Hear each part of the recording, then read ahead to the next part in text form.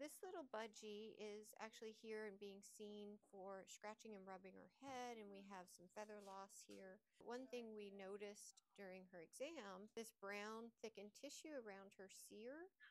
It's right around the nostrils and goes this whole area, and the owner was concerned about that. This is called brown hypertrophy of the cere. It's very common in females. It's an estrogen-responsive buildup of thickened tissue. A lot of times that'll just pick right off. It is not pathology. And then we are concerned about a mite problem with her with some new birds introduced into the household. So we're working on that today. But brown hypertrophy of the cere, dry, kind of thickened tissue in female budgies only. If we see it in male budgies, we worry about tumors in the males that are producing this. So if you have a male budgie with the bright cobalt blue cere, suddenly goes to brown, that does warrant a vet exam. Something's going on, often a tumor.